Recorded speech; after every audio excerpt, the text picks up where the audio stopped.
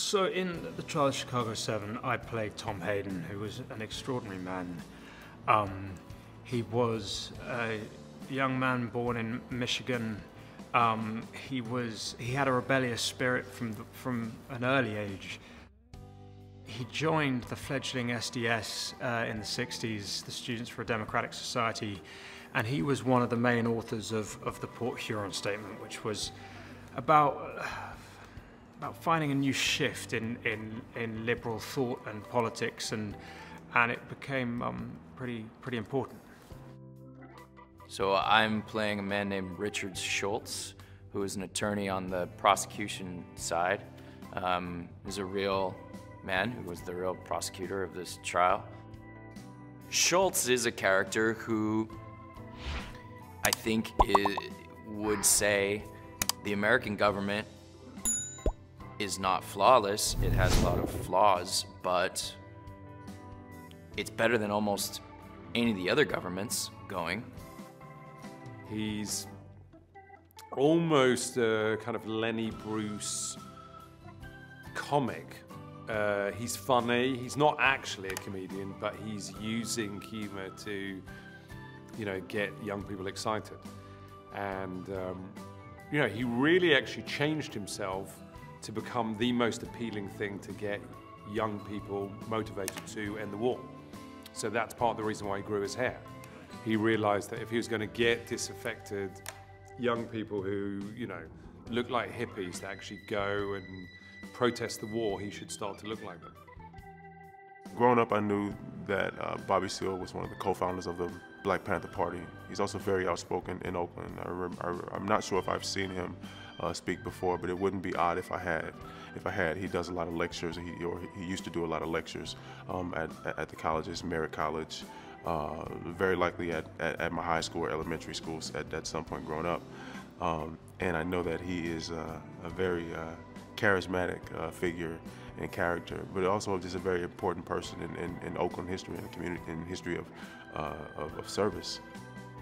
I'm Judge Julius Hoffman, a 5'6" Jewish man, so it was absolutely right. He should get a 6'3" Italian to play him. He was an unqualified, corrupt, feelingless man, at least in what he presented in the court. And he had no interest in listening or in any way abiding by the law. He came in there determined to get these men into prison, and he succeeded. Dave Dellinger was one of the seminal figures of the 20th century nonviolent protest movement in the United States. He was a Yale grad, he went to Oxford, he was highly educated from a privileged class, and chose to reject all of that and get involved in nonviolent protests, both in terms of the civil rights movement and then later on the war movement. Jerry, in this story, really is the militant, in a sense, and he certainly was. Jerry started out in Berkeley, laying down in front of the troop train, stopping the troop trains going to Oakland, and Jerry was a real, fiery radical, and Eldridge Cleaver, these guys, Jerry was right there on the front lines with all of that. I play Rennie Davis. Member of the SDS, very intelligent and interesting guy, and Tom Hayden's like right-hand man in Aaron's story. Fred, he's basically here for Bobby throughout the film, but he, in life he took over the Chicago chapter of the Black Panther Party at 17, and in this movie we see him at 21, so he's fully moving and grooving and doing the work, and basically, now that Bobby's on trial, he's here to kind of support him and just get him out and get justice for Bobby.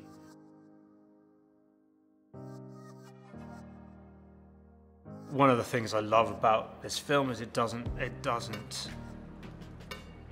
give answers, really.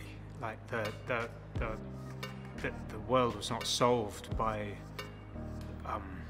the resolution of how this trial ended, and some of the major issues with our political systems remain fragile, and unworkable or seemingly unworkable, and a moment in the world in which where everyone is sort of standing there with bewilderment. The idea of continuing conversations seems vital to me, and that's what I love about what Aaron's done. I would hope that when people see the film, that some of the divisions that have become so entrenched in our society have a light shown on them, and there's reason to talk about them. It felt amazingly timely, the idea of justice hovering nearby but not actually exerting itself. And the purpose of the legal system and when it works and when it does not work. And obviously this is one of the great perversions of justice in modern American history. It's a story from 1968, but it's definitely one that's a story from every day in America since the first day of this trial, up until right now. At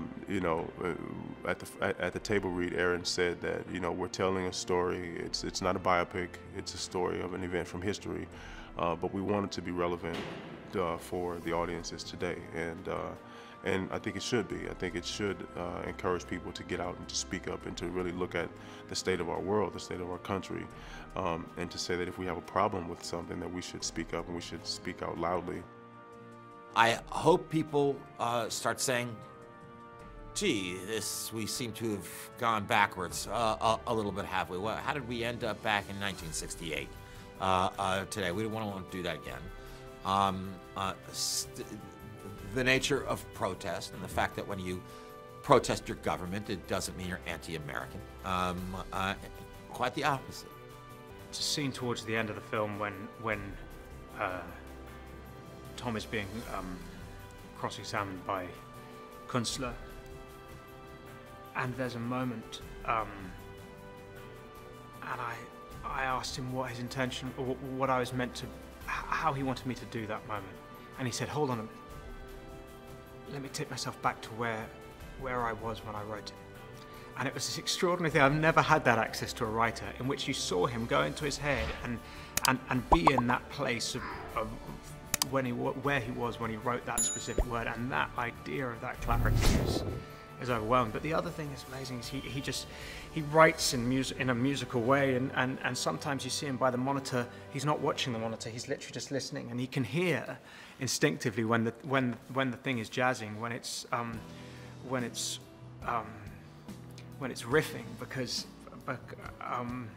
or when it's cooking, because he hears it in his ear, and it plays how he once imagined it. Yeah, Aaron is really about the writing, and I appreciate that. The way that he directs is actually rather hands-off. He's like, as long as you stick to the words, which, why wouldn't you want to stick to the words? He's very much like, you should do, I think, what these words inspire you to do. So yeah, Mr. Sorkin is, and I'm calling him that because I'm not sure whether it's Aaron or Aaron, is obviously a hugely intimidating force because he is probably the greatest living screenwriter. He's written so many brilliant movies and TV shows and plays. So he's definitely intimidating to be around. But he's very playful. He knows exactly what he wants. He's amazingly enthusiastic. And very, very light, actually. So yeah, it's been great. It's been great with him. Yeah, Aaron's very, very interesting as a director. Aaron, from my perspective, he lies heavily on his writing. Not to always bring Aaron, not to bring it back to his writing, but the writing is so strong that as a director, he brings the intelligence of what his vision is. I think the best directors that I've worked with have always had a very strong vision, very clear idea of what they want to execute it. I think the other thing is that Aaron cast the film incredibly well. So he allowed space for intelligent actors to meet an intelligent script, and then to bring that to life. You know, I think the director's job, I think Aaron made it his job to make it as easy for us to tell the story as possible, and for him to be able to give us a playground to play and for him to step back. So I think between the combination of his writing smarts, his choice of casting, and then trusting us, you know, to go in and play, I think it gave us a lot of the freedom and structure to succeed.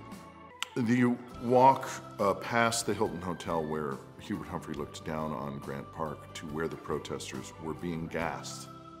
The tear gas was floating up to his open window while he was receiving the nomination for the presidency, the Democratic nomination for the presidency.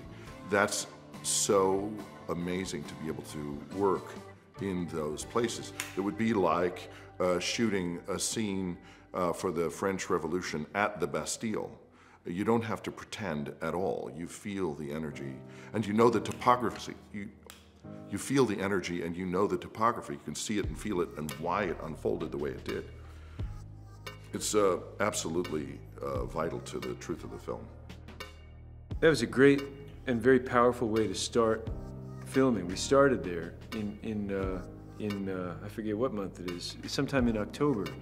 And you know, they had negotiated a deal for us all to stay at this place called the Palmer House, which was, when I saw that in the email, you know, that's where Judge Julie lived, and it's where the entire jury was impaneled during the trial. So it kind of started off immediately, right off the bat, in a sort of historical, you know, way.